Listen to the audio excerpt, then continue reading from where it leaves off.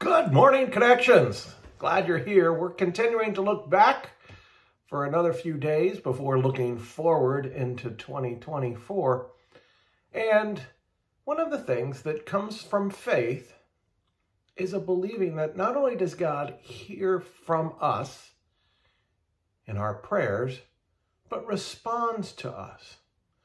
Building a relationship with God that is an ongoing conversation of his will, his desire, his plans for us, are all things that those men and women of faith have an expectation of.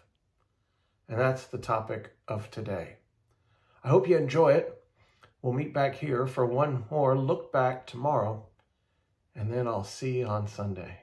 And we're going to talk about hope. Hope to see you there. Good morning, Connections. Glad you're here this morning. We are back out at Trout Pond, which is a bit remote, which is what I like, and it's just what the doctor ordered. So thanks for joining me this morning. I hope you're having a great day, and I hope that today will bring exactly what you need from God. That's going to be the theme of the week, and it started yesterday with our conversation about Samuel and Samuel hearing from God. And one of the things that I get asked quite a bit as people start moving towards a relationship with God is, how do you hear from God? And I think we covered a good portion of that yesterday when we talked about Samuel's story and that he was in the right position and obedient to Eli, who was placed over him as the authority. And if we follow in those same footsteps, we have this expectation that God will also work in our lives. How do I come to that knowledge? How do I come to that belief? Well, first and foremost, the passage that we read from Joel, which comes from Joel 2:28. If you missed it yesterday, it's, I will pour out my spirit upon all people. Your sons and daughters will prophesy. Your old men will dream dreams, and your young men will see visions. In those days, I will pour out my spirit even on servants, men and women alike. So that's the promise from God through the prophet Joel, speaking of the end times and what to expect as this world wraps up. Now, question is the world truly wrapping up? Well, that's above my pay grade and above all of our pay grades. The only one to know when the end is coming, or the end is here, is the Father himself. However, we certainly can see that there is a need for God. And this is a season. And as we were talking about Samuel's story, there was a time prior to Samuel that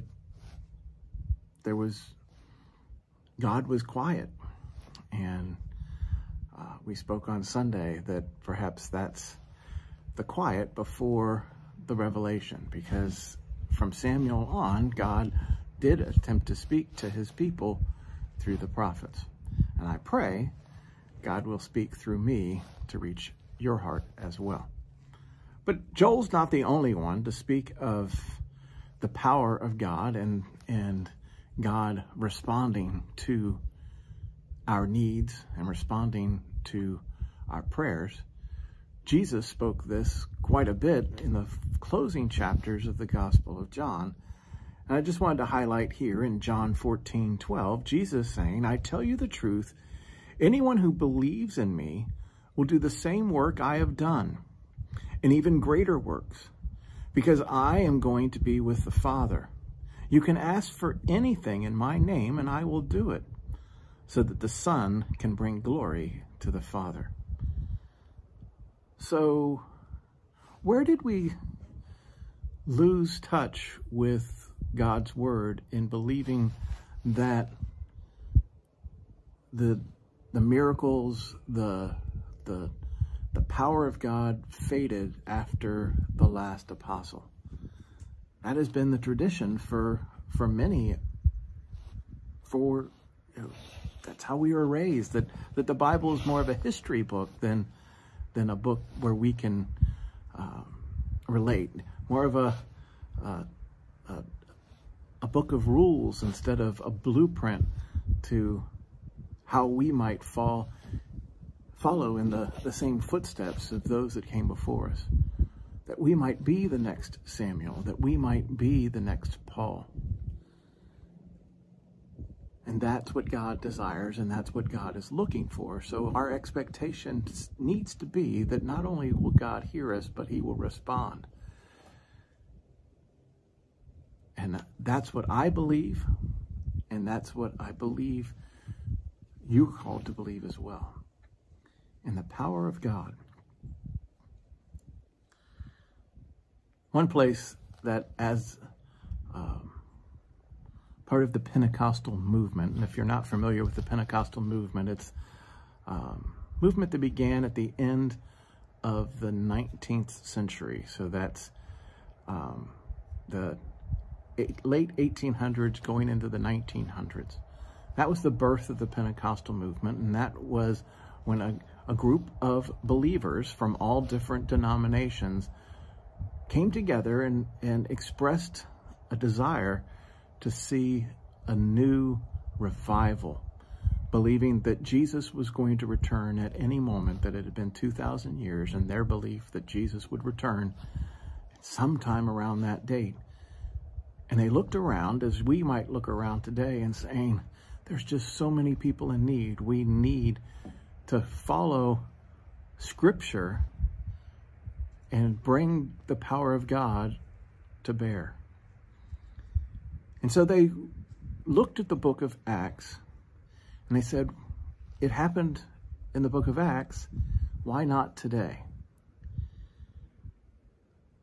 And by applying the things that they learned, by applying the same lessons and the blueprint, if you will, of how God's hand moved previously, they experienced very similar miracles, very similar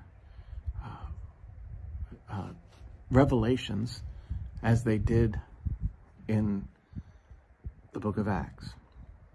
And one particular story catches our eye right in Acts 2, and that is, on the day of Pentecost, all the believers were meeting together in one place.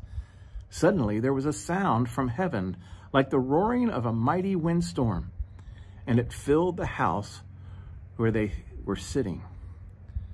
Then what looked like flames or tongues of fire appeared and settled on each of them. And everyone present was filled with the Holy Spirit and began speaking in other languages as the Holy Spirit gave them this ability. So the believers that led the Pentecostal movement looked at that as a blueprint and said, that's what we need. That's what we want. And that's what I'm saying to you as your pastor today is that's what we need. That's what we want. Let's work on pursuing God in a similar way.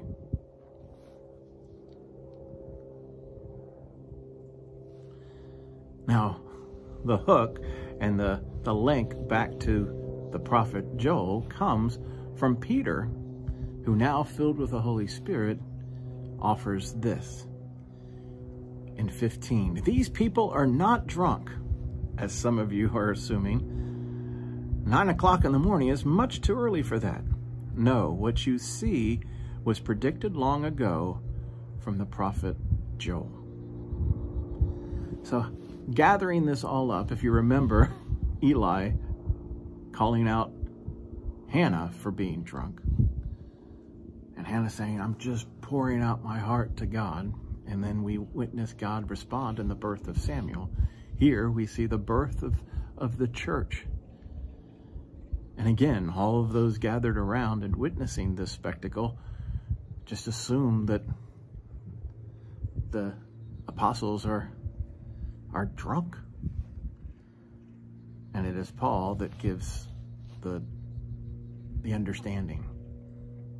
and points back to Scripture and says, no, this is what the Word of God says, and this is what we should expect when the Holy Spirit comes upon us, when the Holy Spirit is present, when the Holy Spirit empowers us to accomplish what needs to be accomplished in the church. So we begin with hearing from God, expecting that God's going to respond, developing an ear so that when God speaks, we can hear him clearly. And then from there, believing that God desires to encourage us and empower us in many ways. And so that's the path that we're going to follow this week, of the times when in Acts where we witness the power of God being poured out just as we should expect. I pray that you will discover that the Bible is more than just a list of rules, more than just a history book, but that the Bible is our guide for how to relate to him, how to relate to our Father in heaven, and how to move forward in our relationship and accomplish all that he has for us to accomplish. Let's pray. Heavenly Father, we thank you, Lord. You are a great God. And you know our hearts and you know our desires, and you not only know them, but you hear from us and you desire to respond out of the deep love that you have for us. There's much that you're asking of us, Lord, and it's too much for us to accomplish on our own. And that's where the prayers begin. Lord, comfort us in our time of grief. Comfort us in our time of sorrow. Equip us, Lord, to accomplish what it is that you have for us. Give us the eyes to see and the ears to hear, for your glory and for your honor. In Jesus' name, amen. All right, see you back here tomorrow or someplace nearby. Know that I love you and I miss you. Till we see each other again, please be good.